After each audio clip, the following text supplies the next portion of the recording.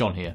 I used to have a gambling problem from age 18 to 20. These are 3 videos that I've already made about gambling, how I started, why you shouldn't gamble, and how to stop. They're all links down in the description. If you're watching this, you probably feel like your gambling is getting out of control, just like how mine was before I stopped gambling for good. I'm gonna give you 5 practical ways to stop gambling that I bet you haven't tried yet. Just for some proof, here's a snapshot of my bank statement from when I was 19. There's a deposit for £20 to a gambling site, then 5, 100, 25, 10, 50, 220, 100, 50, 100, 200, and then £150 on lottery tickets in one go. I was able to stop gambling before any life-changing damage was done, and you can too. It's on the extreme side, but one thing you can try is giving your income to a trusted family member the moment it drops into your bank account. That way, you won't even have the option to throw it away on gambling. One of my subscribers actually tried this method after I suggested it to him in a comment on one of my other gambling videos. About a month later, he came back to that same comment thread and said that it had worked and that it had basically got his life back on track. If you haven't told your family about your gambling problem yet, it's time to come clean. Just get it out of the way. They might be disappointed in you at first, but they'll definitely respect you for recognizing that you have a problem and for trying to get help to get your life back on track. Once you've given them your income, they should then give it back to you in exact amounts for your living expenses. You'll need to show them receipts for everything that you buy to prove that you've spent the money on what you were supposed to spend it on. Here's another snapshot from one of my bank statements from when I was younger. A deposit for £15, then 50, 75, 150, 35, 200. The deposits to the gambling site are all clustered together, so clearly I was losing bets, then depositing more money straight away to place more bets to try to make back the money that I'd already lost. One way to break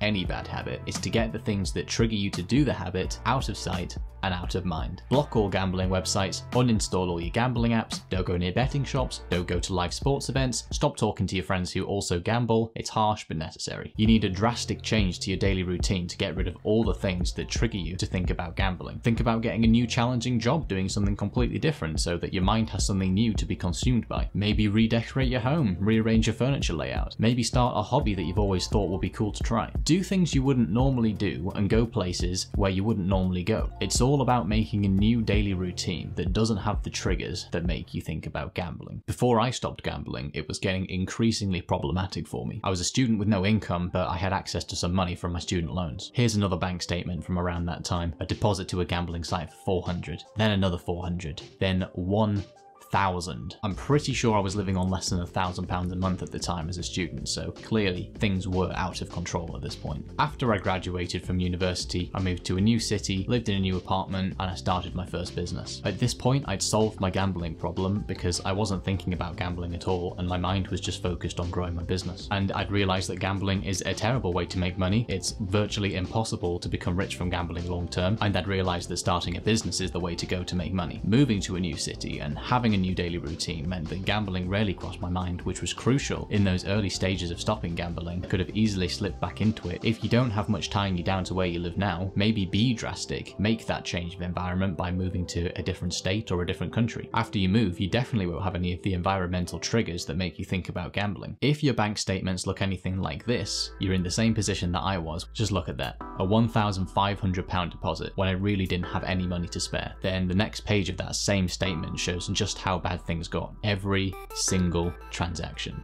A betting site. Another thing you can do to help you stop gambling is spend more time with family and friends. Be out and about as much as you can doing activities so that you don't even have time to think about gambling. I found that I only placed bets when I was alone and I didn't have anything else taking up my attention. So just fill your attention by always doing stuff with other people. And the last and probably best suggestion that I have for you to help you stop gambling for good is subscribe to the channel, and then go check out my other 3 gambling videos, which are linked down below in the description.